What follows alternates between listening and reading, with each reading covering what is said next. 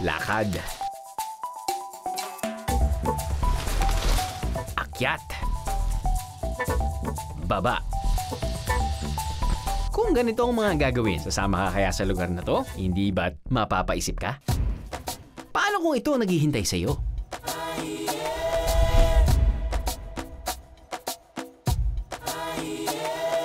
Apparently, 12 kilometers from here, may isang active volcano. So, ito yung isa sa mga vents niya. Mainit yung tubig.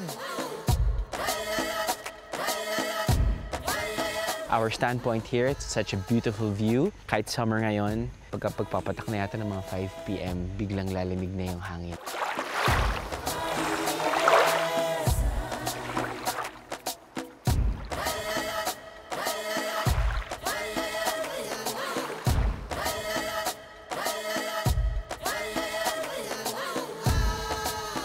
Subukan ko ulit, ah. Oy, dito. Ito na ba ako mag-timer tayo? Mahirap. Paano kung ito ang iyahain para mawala ang pagod mo?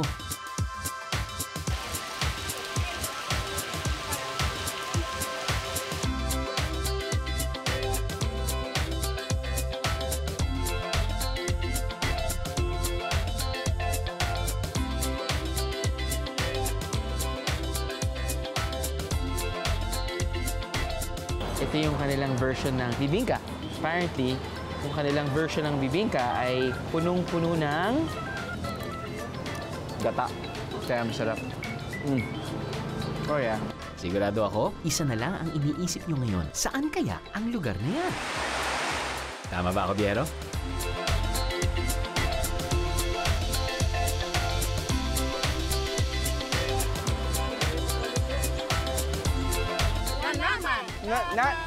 Na naman? Ganon.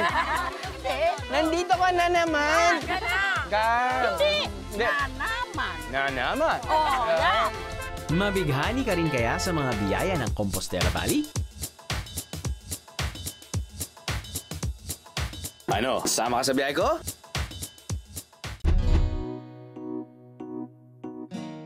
Kung titingnan sa mapa, nasa bandang ibaba ng Pilipinas ang Compostela Valley sa Mindanao. Kabilang ang Compostela Valley sa malaking bahagi ng rehiyon ng Davao.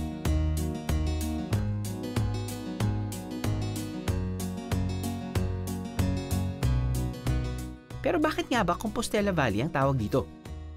Yung Compostela Valley Province, galing yun sa mga maraming valley dito sa provinces namin. Dati ito ay nasakop sa Davao del Norte. Ang pangalan namin na Compostela Valley is actually derived kasi yung province namin is actually napapalibutan talaga siya ng bukid. Kaya tinawag namin siyang Compostela Valley. The biggest district ng Northern Davao del Norte is called Compostela. So, when our political leaders battled for separation of our province from Davao del Norte, they chose Compostela Valley as the name. And since we are surrounded po ng maraming bukid, tsaka hills and valleys, it is called Compostela Valley Province.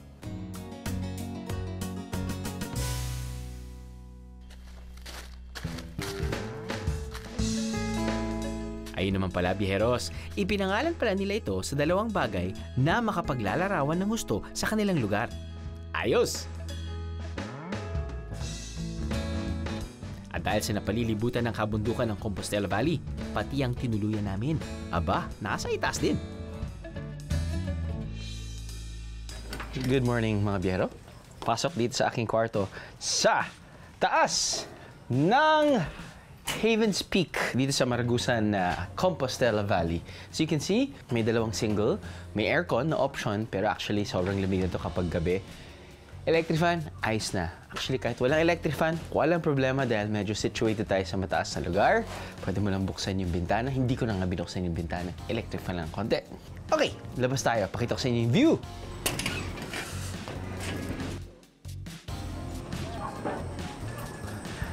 Ito yung sasalubong sa inyo.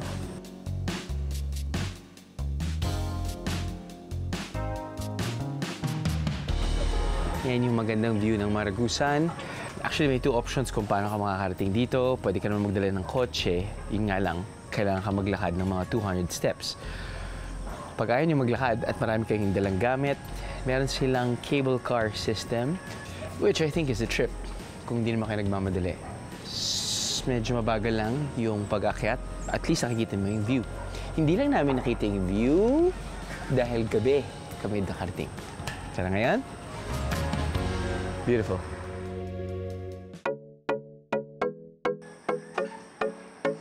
And to complete the experience, sumakay na rin ako ng cable car. But this time, pababa nga lang.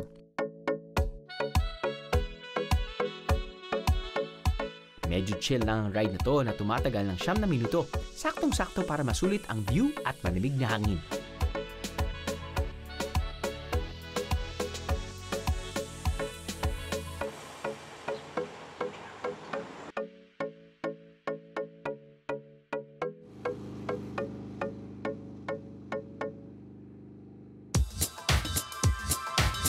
Kahit napaliligiran ng lupa ang Compostela Valley, meron pa rin itong mga tinatagong bahagi ng tubig.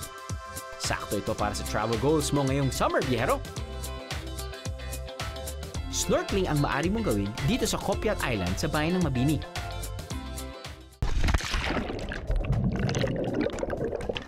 May mga snorkeling gear na pwedeng arkilahin mula sa mga resort dito.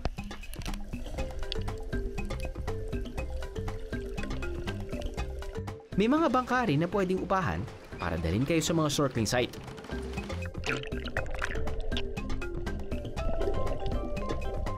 Kita niyo naman kung gaano kalinaw ang tubig.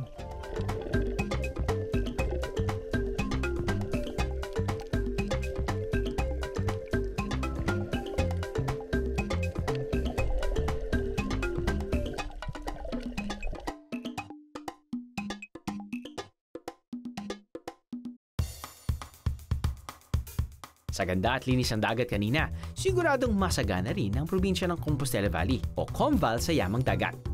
Let's see!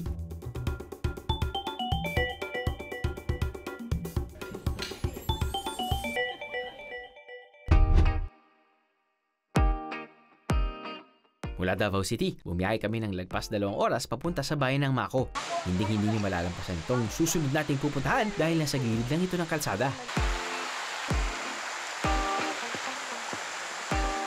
Nakita nyo ay isang parang bundok na very light-colored, light mud. Sabihin nun, dumating na kayo sa barangay Mainit kasi ito yung Mainit Hot Springs. Apparently, 12 kilometers from here, may isang active volcano. So, ito yung isa sa mga vents niya. And sinubukan kong mag-apak-apak lang. Mainit yung tubig. Mainit yung tubig. Kaya, I'm sure kapag malamig yung panahon, kapag darating yung December hanggang February, kapag malamig nga yung panahon, maraming tao dito para just warm down. Yeah. So, yeah. Ang okay dito is just right off the highway. So, apparently, meron na silang ginagawa dito na konting changes just to, I guess, welcome tourists in a better fashion.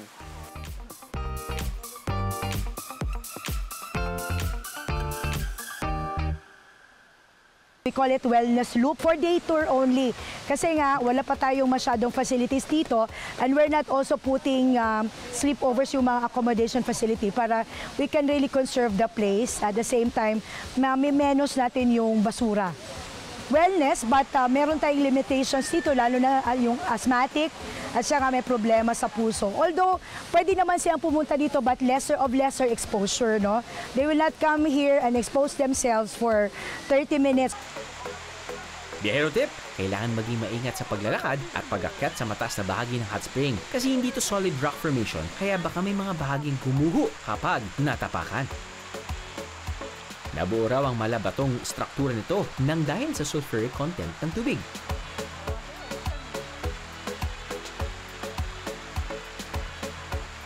Ang mainit sulfuric hot spring ay itinuturing na birthplace ng tribo ng Mansaka. Dito raw nanggaling ang mga unang Mansaka. Man na ang ibig sabihin sa salita nila ay una at saka o umakyat. Mga taong unang umakyat sa kabundukan. Si Inang Sabong ang sinasabing unang mansaka rito. Meron daw siyang 7 asawa na kalaunay tumira at namalagi sa iba't ibang bahagi ng Compostela Valley. Simula pa noon, sinasabing ang tribo ng Mansaka ang pinakadominanteng grupo sa Compostela Valley. Kilala sila sa pagsasaka at pagtatanim ng iba't ibang klaseng root crops. Mahigpit din sila sa pagbabantay ng kanilang sinasakang lupain. Kaya kung may ibang tribong magtangkang umangkin ng lupain nila at hindi ito agad masolusyonan ng kanilang mga matikadong o pinuno, isang tribal war ang magaganap sa pagitan ng mga bagani o kanilang mga mandirigma. Bago tumungo sa mga tribal war noon, nakaguluyan na raw ng mga kababaihan ng Mansaka na magluto ng liurot. Ano nga ba ang liurot? Ang liurot actually is a warrior food. Ito yung pagkain ng mga mangkatadongs. Usually prepare ng mga kababaihan as a send-off feast sa kanilang mga warriors before pupunta sila ng different na mga tribal wars. It's also a welcome feast after a victory. Gamit ng Mansaka ang mga sangkap na sagana sa kanilang paligid. Karne ng manok, baboy at isda ang ilan sa maaring ilutong liurot. Ihahalo sa karne ang luya, babay na o wild mint herb, tanglad, asin at dahon ng sibuyas bilang pampalasa. Saka ito ilalagay sa kawayan para lutuin. It's not actually lahat ng mga bamboo varieties pwede nating paglutuan. No? This is only variety na bamboo, we call it tambuwang, na yun ang kaya lang pwedeng paglutuan ng mga liurot dishes. Siya lang yung kawayan na pwedeng paglutuan ng liurot because of yung kanyang capacity sa init na makapagluto ng mga ulam like pork, chicken at saka mga kakanin. And also meron siyang sariling oil. Nay, ano po yung lulutuin nyo ngayon? Karning manok, Karneng manok baboy. at baboy. Paano nyo po niluluto yan? Ganito, sir. Ilagay sa kawayan, pagkatapos, luto sa apoy. Apoy. Tama. Aturon. Aturon di ay sir ang apoy. Aturon. Oo, aturon. Simple lang pala ang paghahanda ng liurot. Habang hinihintay namin ito maluto, nakipagkwentuhan muna ako sa mga kababaihan ng Mansaka. Karamihan mga kababaihan yung nagpe-prepare ng pagkain, hindi mga lalaki. Pati po lalaki. Pati mga lalaki. Sinasabi po nila dati, nung unang panahon, ito'y para sa mga warriors. Tama po ba? Pero ngayon ay para sa mga turista. Niluluto nyo ba ito pag may special occasion o parang wala, pang araw-araw na lang to? Special sa pagbisita. Opo. Okay lang, may sakit po ba kayo sa puso? Wala? Okay. Ang gaganda po ng mga suot nyo, ano pong tawag dyan? Dagom ng Mansaka. Dagom ng Mansaka. Mansaka. Wow. May dahilan ba kung bakit color blue? O talagang yun na yun talaga, color blue talaga. O nag-iiba-iba yung kulay, mga suot. Nag-iba, sir. Kung anong personadang color, yun. Hindi, pag Friday, pink. Hindi Pag naman. Thursday, hindi. Hindi naman. Para okasyon lang, sir. Para occasion lang. Special day. Special day. Oy, pwede ko ba tikman to? Oo, pwede. Wow, ito lang, okay na po ito. Ito. Ito Baboy. ay yung baboy. Oo. Lagyan natin ng konting Sabaw. sabaw, yung oil ng baboy. Uy, masarap. Totoo, sir. Sarap! Roda. Ito, matamis naman. Oh, masarap kasi. Taris yan. Wow! Masarap! Sarap. Ang sarap ng pagka... Hindi. Siguro malaking bagay na naghalo kayo kasi ng mga ginger, tanglad, no? Oo. Lumalabas yung sarap. Ito ko naman to. Nanaman ka din. Sabi na sa kasabuhan na, sir. Manaman. Yung masarap. Nanaman. Nanaman. Naman. Nanaman? Ganon. Hindi. Nandito ka na naman. Hindi. Nanaman. Nanaman. Oh, yan. Hindi na lalayo mula sa mainit sulfuric hot springs ay ang isang lugar dito na dapat niyong puntahan. Bukod sa ganda ng view, ito ang dahilan kung bakit mainit ang tubig at may sulfuric content ang pinuntahan nating hot spring kanina. Welcome to Lake Leonard.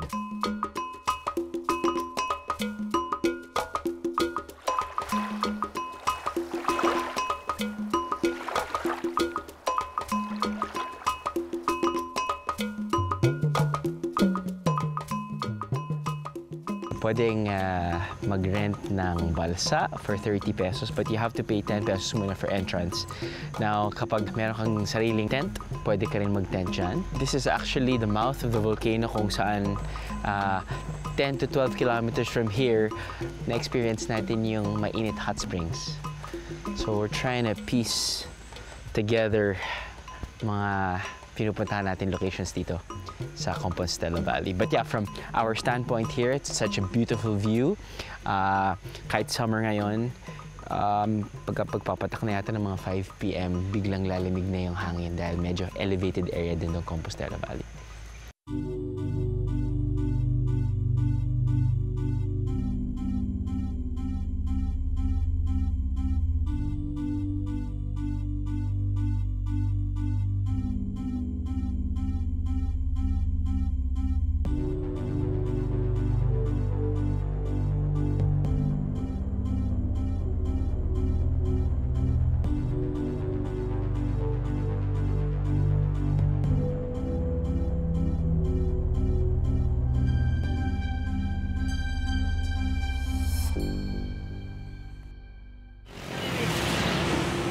Sa mga napuntahan na natin dito sa Compostela Valley, kapansin-pansin ang pagiging resourceful ng mga taga rito. Ang farm na aming binisita, noong una'y tahanan lang daw ng may-ari hanggang sa maisipan nilang gawin itong farm restaurant. Meron silang fish pond, kaya sariwang isdang iniyahay nila. It'll be better if you book in advance para ready na agad ang pagkain pagdating nyo. Unless you want to catch and pick your own food from the farm, pwede rin naman. Ngayong nakakain na at recharge na tayo, it's time to find some hidden gems of Compostela Valley. Kailangan natin mag-trek for 30 minutes papunta sa susunod nating destinasyon. Madali-dali pa ang unang bahagi ng trek papuntang Pyalitan Falls dahil patag at medyo malawak pa ang lupang lalakaran. Swak na swak para sa beginners. Best time to do this is in the morning para hindi pa mainit.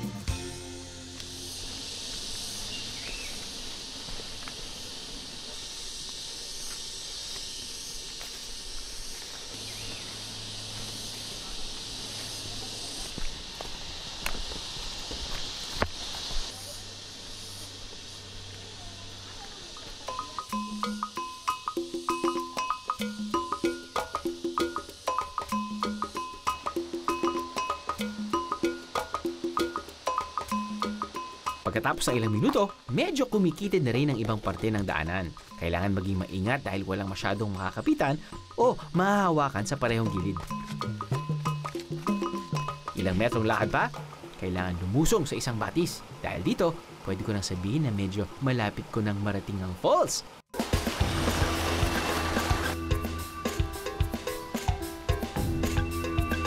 Sabi nga nila, patience is really a virtue. Tuloy lang sa pag-akyat at pagbaba. Konti na lang, mararating ko na ang Biyahe ni Drew team ang falls.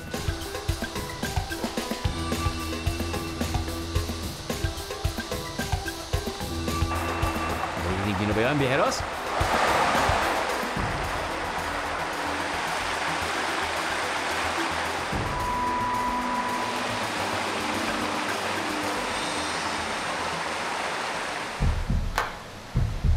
Siyempre, mas gusto kong tingnan ng Pyalitan Falls na malapitan.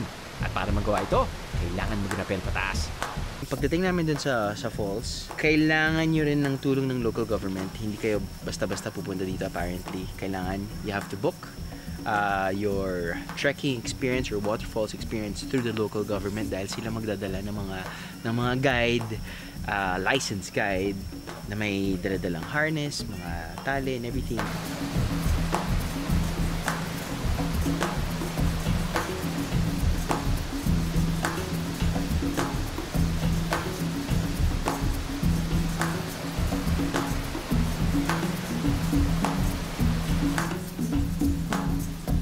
Unang akyat pa lang yan, mas mataas ang kailangan akyatin para sa second level ng falls. Madulas ang mga bato paakyat, kaya mabuting makinig sa kasamang guides.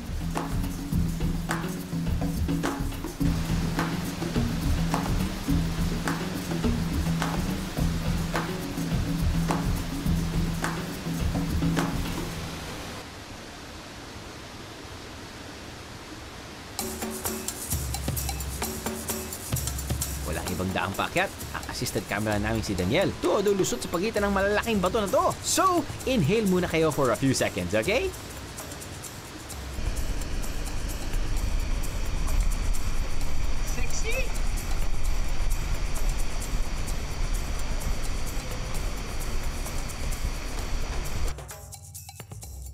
Kung akala nyo wala pa rin tayo sa Pyalitan Falls pagkatapos ng lahat ng yon, aba, wala pa nga. I guess patience is really a virtue.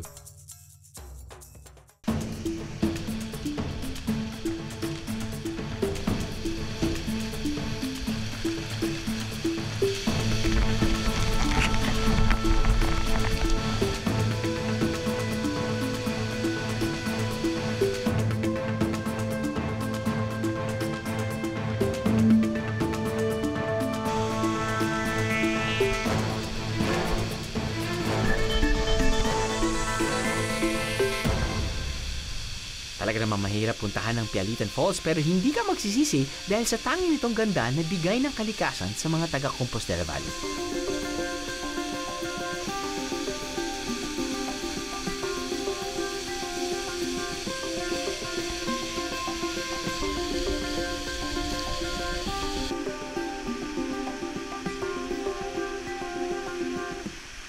Okay, so kakatapos lang nating mag-trek papunta at pabalik mula sa Pyalitan Falls. Yung papunta kami doon para naisip ko, summer ngayon, 10 AM pero malamig pa rin yung hangin. Kahit na malakas yung tirik ng araw, malamig pa rin yung hangin. Pero pag natapos nyo na yung pasikot-sikot, paakyat, tapos nun pupasok kayo sa isang maliit na opening, magugulat kayo dahil may isang mataas na waterfalls. Maganda. Malamig yung tubig, klarong-klaro yung tubig, at alam mong malinis pa. So, yun yung sinasabi ko naman hanggat sa malinis pa at maganda pa yung kanilang tourist destination, puntahan nyo na kagad dahil it's a must-see. Ayos! Ayos! Pagdating sa yamang lupa, pinagpala rin ng probinsya ng Compostela Valley. Yung mga lupa namin dito, especially sa Maragusan, may sandy loam, may pure na lupa na pulang lupa, rice fields, iba-iba yun. So marami kaming mga resources dito. Dahil sa lawak ng lupa, naging isa sa mga pangunahing kabuhayan ng mga taga rito ang pagsasaka.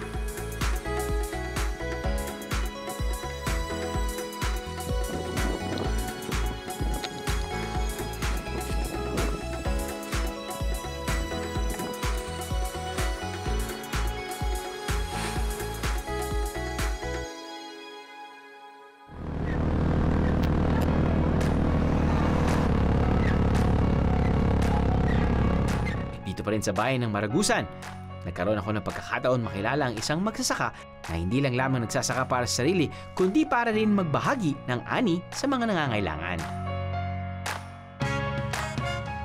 Good evening! Hello. Good evening po! Welcome to Linuan. Ako pala si Christine. Christine, ako po si Drew. Ito din si Tatay Jesse. Tatay Jessie.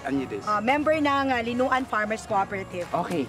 Meron akong nabalitaan na may bukod sa pang-araw-araw na trabaho nila, no, farm, ano po yung naging advocacy nila? Actually, partner din sila ng provincial government sa tinatawag naming Kusina ng Kalinga program. Kusina ng Kalinga program. Yeah, it's actually a program in fighting malnutrition na nagbibigay din sila ng parang share nila, ng ani nila doon sa feeding program na binibigay namin sa mga schools. Sa totoo lang bago kayo magbigay ng extra, sapat na po ba yung inaani nyo para sa inyo?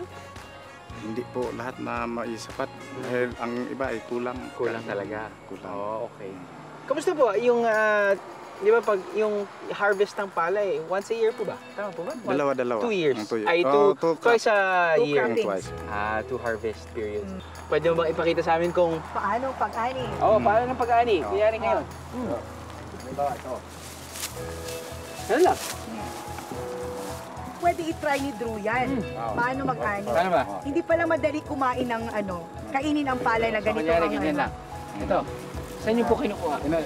inahawi, Ito, ganyan. tapos pinuputol. Dito lang. Tapos yun na yun. Kuha dyan. Nakakatawa. Mahirap ba yun? Mahirap. Ano yan? Kunyari, pagkakuha mo na yan, may tutubo pa dyan? Mayroong sikan crop. Tawag na subing. Subing. Subing. Okay. Ang subing, 2 bulan, ano na, 2 months. 2 months. Okay, subukan ko ulit Okay. Perfect. Alright. Okay. Pwede na ba ako maging farmer tayo? Mahirap. Mahirap. So, ang pagsasaka, yun na talaga yung buhay nyo? Nakakabilib, di ba? Hindi biro ang pagod nila mula sa pagtatanim hanggang sa pag-aani ng bigas. Minsan masagana, minsan hindi.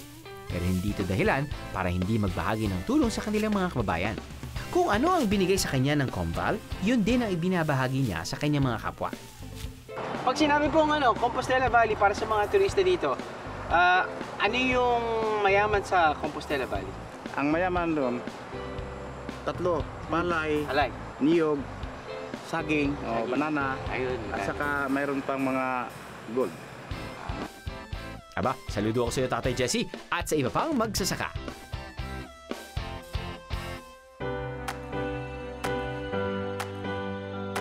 Gaya nga ng sinabi ni Tatay Jesse, tamang-tamang lupa ng Comval sa pagtatanim ng saging.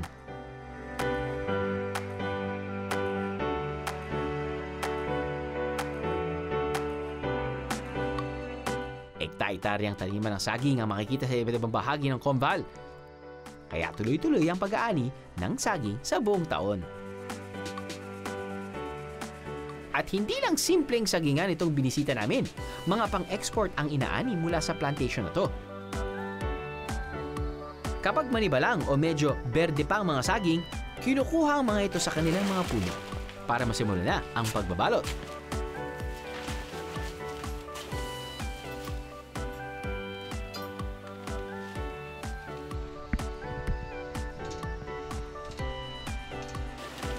Dumadaan sa mabusising quality control ang mga naaning saging. Pagkatapos ay isasalansaan sa mga kahon. At ready na for export! Siguro dahil din sa kakaibang katangian ng lupa dito sa Compostela Valley, kaya meron mga hindi pangkaraniwang halaman o bulaklak na tumutubo rito. Nagpasama kami kay Tatay Ruben para makita ang pinagmamalaki nilang uri ng Rafflesia. Kilala ang Rafflesia bilang corpse flower dahil sa kanyang masangsang na amoy. Wala itong dahon o ugat. Isa ito sa pinakabihirang halaman sa buong mundo na matatagpuan lamang sa Sumatra, Borneo, Thailand at dito sa Pilipinas. Ang kaibahan daw ng Rafflesia ng Compostela Valley, wala itong mabahong amoy tulad ng iba na nakikita sa ibang lugar sa Pilipinas. Bago tumuloy sa pag-aakyat ang BND team para makita ang Rafflesia, napag-alaman namin na lanta pala ang unang Rafflesia na pupuntahan. Sensitibong bulaklak daw kasi ang Rafflesia at tumatagal lang ito ng 1 linggo. Nandun na rin lang kami, tinuloy na rin namin. 20-minute trek lang naman daw.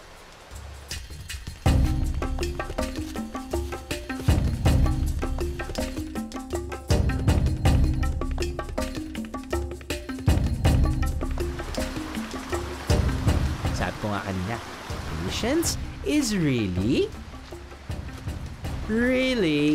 a virtue. Isa itong true test of patience and endurance, mga biyero. Wala na kasing namumukadkad na bulaklak sa mababang parte ng bundok, kaya kailangan dumayo sa itaas.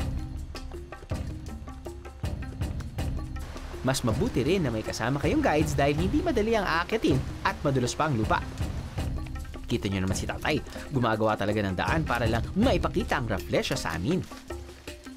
Pero may mga tao talaga, gaya ng cameraman namin si Ray, na second nature ang pag-akyat.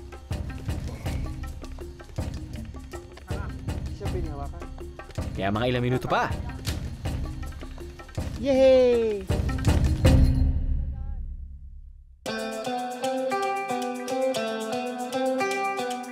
Ang ganda! Hindi mo ito nakikita araw-araw kaya sulit ang paghihirap, hindi ba?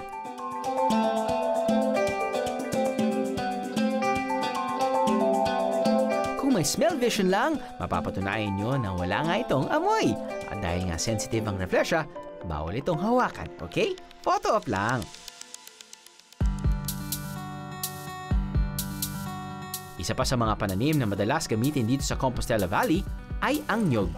Dahil sa ganang probinsya nito, madalas itong sangkap sa pagluluto.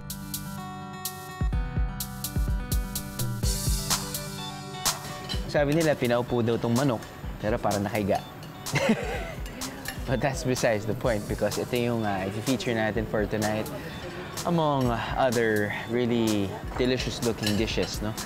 Ito ay niluto sa tuba. Manok na niluto sa tuba. Yan! Yan, yan, yan. Coconut. Uy, uy, ilaban. Ilaban to. Ilaban. Tulog pang manok.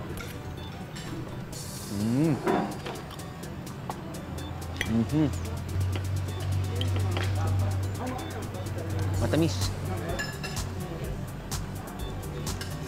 Ganun yan kapag niluluto mo na yung alcohol. Tumatamis. I guess, kahit saan namang probinsya, Manila, makakakuha ka ng inihaw na manok na ganitong luto, pero not all the time you get to experience yung ganitong klaseng pagluluto na gawa sa tuba.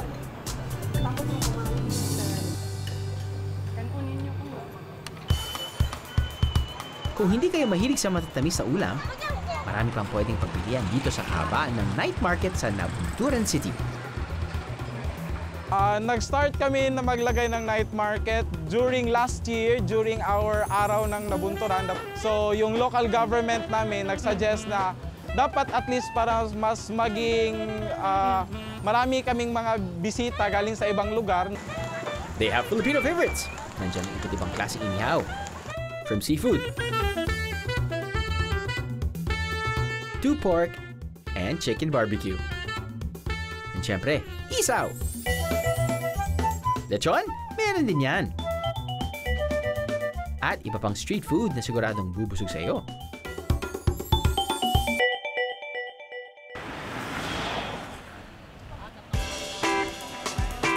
Pero balik tayo sa nyog. Sikat daw sa mga pampasaherong bus ang stopover na to dahil sa isa nilang produkto, perfect for merienda at pasalubong. Pwede ba naman tayong gumala ng walang iuwing pasalubong? Hindi syempre, Biyaheros.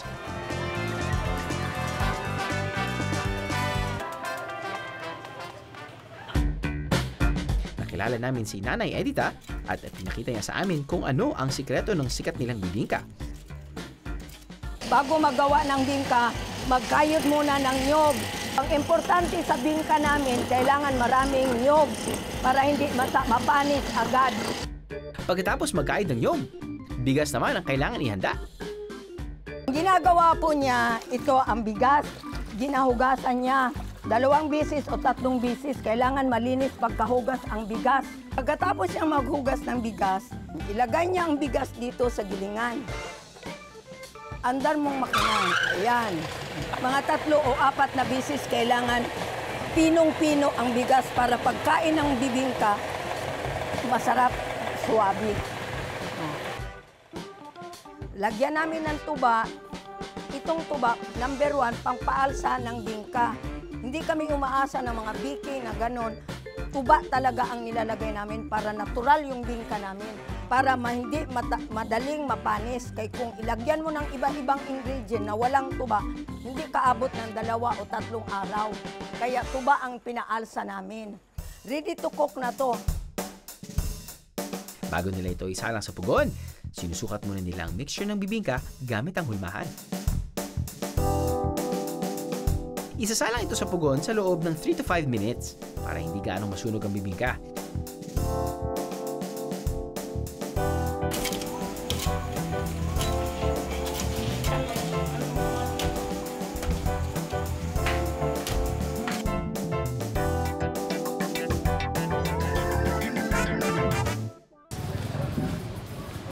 Hi, Nay. Hi, Hello po, good afternoon po. Ito na po yan sa amin. Salamat po. Thank you po. Ayun, salamat po. may malaking signage na kasulat, bibingka. At ito yung kanilang version ng bibingka. Apparently, yung kanilang version ng bibingka ay punong-puno ng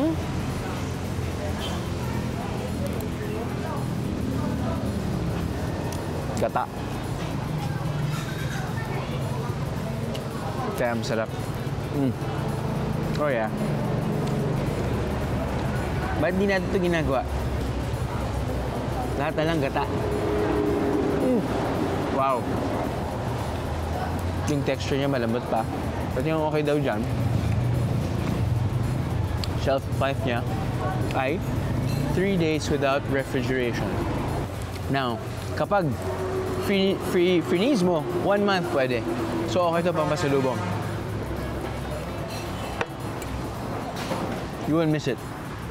Along the main highway, you'll see bibingka, Compostela Valley. Perfect pang merienda, perfect with coffee.